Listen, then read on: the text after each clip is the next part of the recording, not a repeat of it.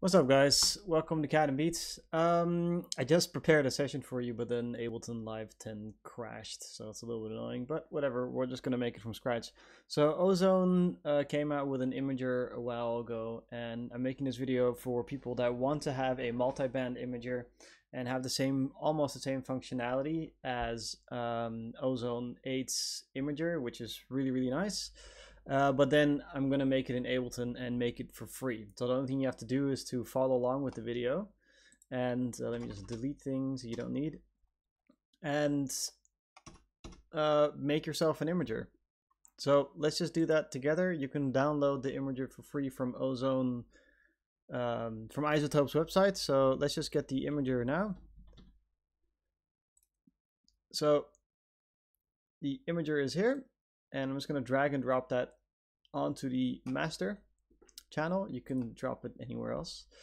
And to make this a multi-band, the only thing we have to do is to group it. So we're going to press Command G or Control G and on the device itself, and then you have grouped it and you've made an audio effect track. Now you can rename that to Imager, and you can rename it with Command R. And what I'm going to do is also add in an EQ3 and drop that in just before the Ozone imager. All right. Then I'm going to take this chain and duplicate it 2 times. So press Command D twice or press Control D. All right.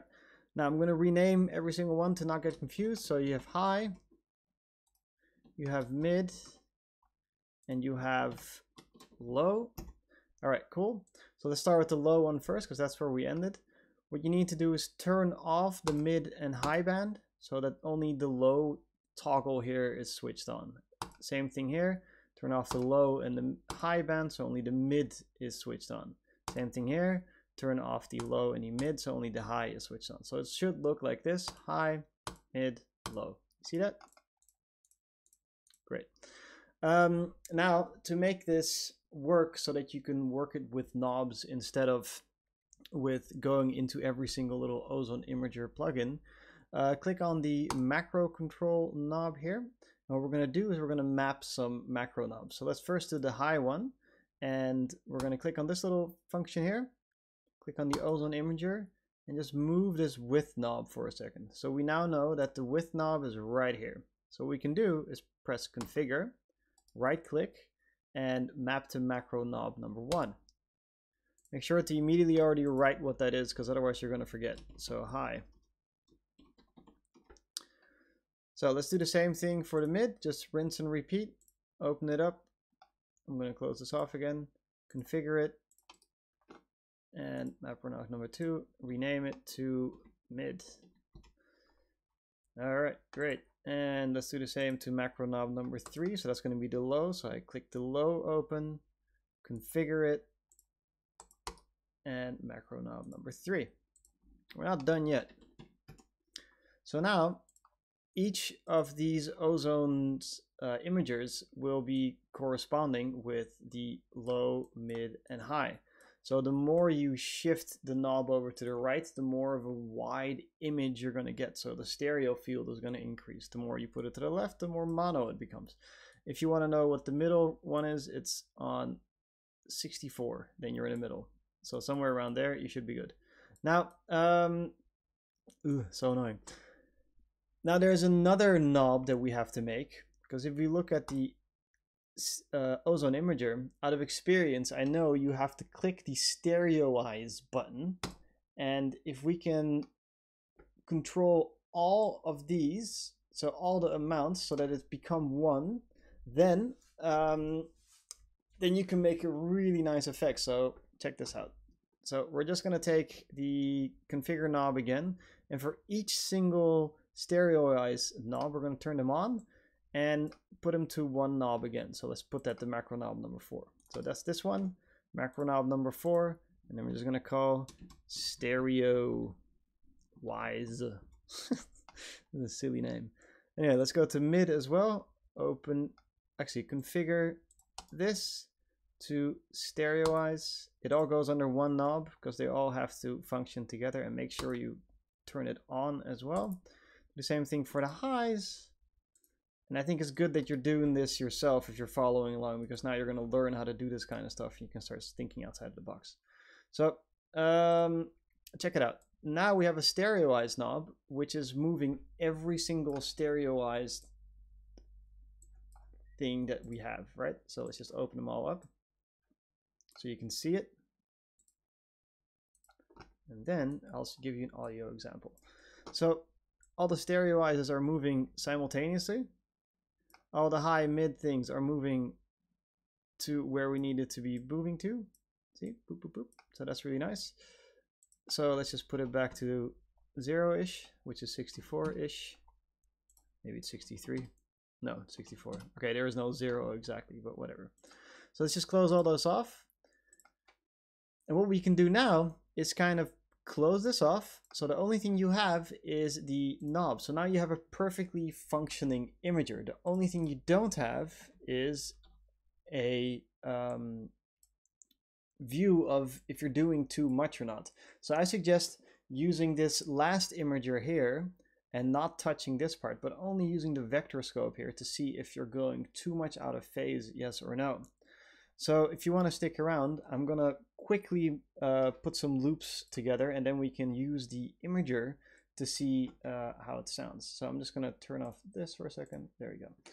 So let's just get some loops from Sample Phonics because it's nice and easy. So we'll just take this, some loops. Let's just take some drums and ooh, it's a little bit loud. Let's turn this off for a second. Let's just take these drum loops and we'll stereoize this. Normally you use an imager all the way at the end, but let's just see what this sounds like. Actually, you know what? I'm gonna go with headphones.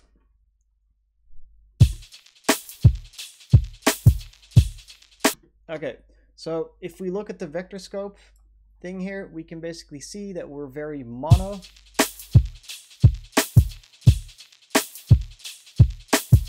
And to make this even cooler, you know what I'm going to do? I'm going to press Command K, and I'm going to put the high, mids, and low under a key.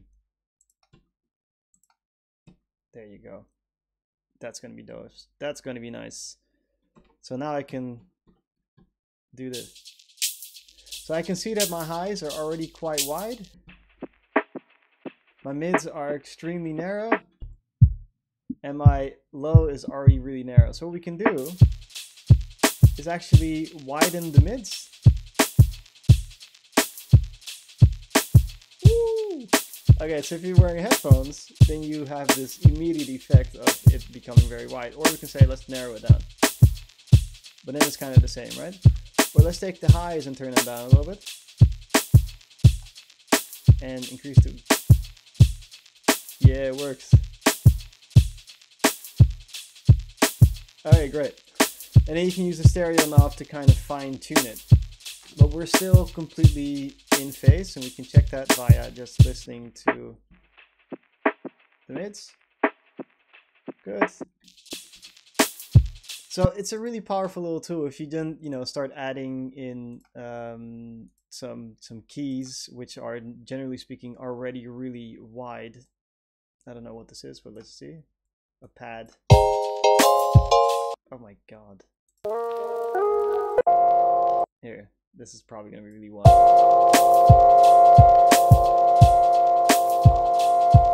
Just one key.